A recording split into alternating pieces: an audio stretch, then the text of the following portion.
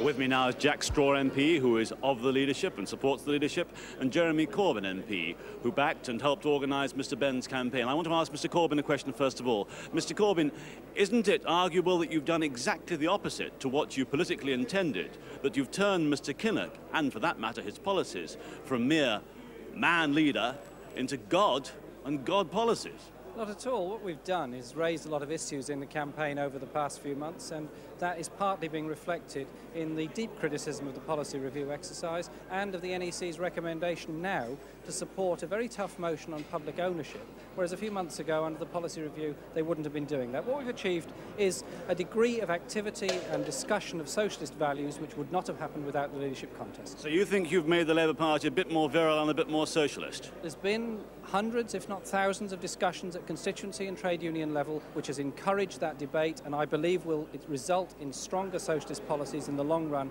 in this party. Well, in the long run, you might say we're all dead. Do you think the Labour Party will be more socialist as a result of what you've done? I'll ask Jack Straw in a moment. Yes, I do. I think that we've had a silence from the media on this campaign. We've had the power... Silence? Yes, indeed. Largely through this campaign, there's been very little serious reporting of what Tony Benn and Eric Heffer have been saying until the last couple of weeks, and I think that... I interviewed Mr Benn for an hour. Well, you did, yes, but many other serious newspapers did not, or did not report what he was saying. It was nothing personal to you, as I'm sure you understand. I don't mean to take it as an attack. Jack Straw, do you think the Labour Party, as a result of this campaign by the left, will be more socialist and more serious about its socialism? Well, we are anyway a socialist party. The election was a distraction. I don't criticise people for standing. They're entitled to stand. Well, you do criticise them. If you say it's a distraction, that's a criticism. Hang on a second. Hang on. They're entitled to stand. They have to take account of the consequences of standing. Now, there are two consequences. One is that the policy review, and it's the most open and democratic review of policy and thorough review we've had for many years, has tended to be pushed aside because of the much more interesting, attractive personality clash between the leadership candidates. The second thing, ironically, that's happened is that far from the position that Jeremy holds being strengthened inside the party, my own judgment is it's probably been weakened, because we're about to have the results announced. It's about to show that Neil Kinnock has won by a margin of 8-1. It's about to show that Roy has won by a margin of 2 or 3-1, and that obviously strengthens their position. May this be the euthanasia of the left this year, despite all you've been saying, Mr Corbyn? Not at all.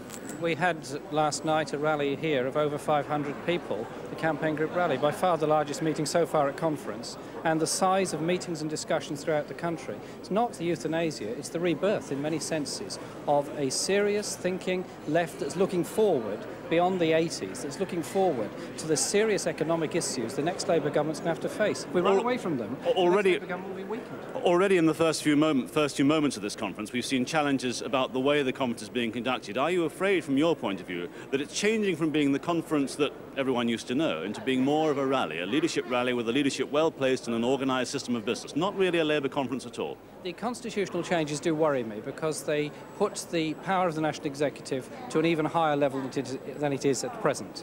And the policy review can be taken alongside resolutions, and the NEC could ignore some of the resolutions if it wished to. I see those as actually quite serious matters. And I think you'll find in the coming year there'll be more and more discussion about that.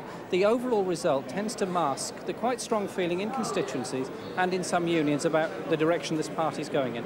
Jack Straw, crudely, the left don't accept their beat then? Well, it's not really been a clash between left and right. It's been a clash between Tony, who's got a particular viewpoint about the way the Labour Party should go, and the rest of the party. I don't think that's a clash between left and right. I think it's a clash between different views about how we go forward in the 1990s. But the simple truth is, Tony stood on a platform. He has failed to win in the most dramatic way, and the most significant part of this election is that in the constituencies where there have been ballots, overwhelmingly the constituency parties have supported Neil.